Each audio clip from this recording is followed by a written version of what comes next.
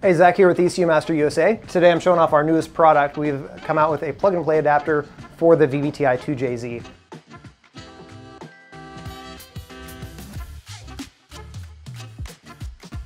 As we see Japanese imports, especially motor sets, as they get newer and newer, as older cars get crushed or parted out, we're seeing a lot of VVTi motors coming in, have been for quite a while. So we finally released a plug-and-play adapter for the VVTi 2JZ. The VVTi 2JZ obviously has variable cam timing. That's what Toyota calls VVTi.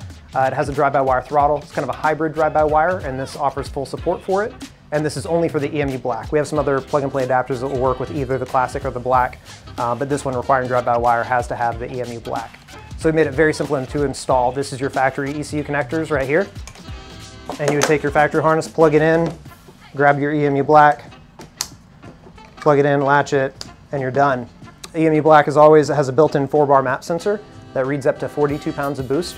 So you just connect a vacuum line to it. You don't have to wire in a map sensor. It's got a built-in wideband controller. You just wire that in yourself.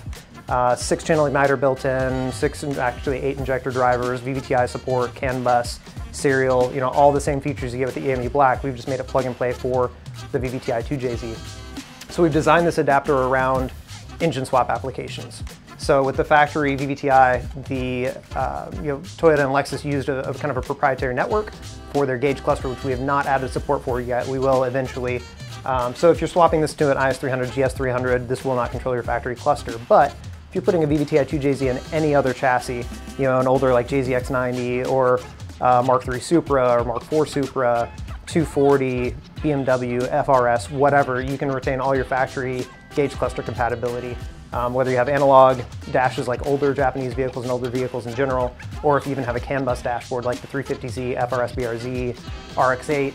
So no matter what your gauge cluster situation is, whether it's CAN bus or an older analog setup, you can add support for it very easily with this. Again, so yeah, we made it very easy to plug in. Retail price should be under $300 for this. We'll have pricing live as soon as this video drops. We've got plenty of inventory, so we'll have that up on the site as you're watching this. And that's our newest product. That is the VVTi 2JZ plug and play adapter from ECUMaster USA.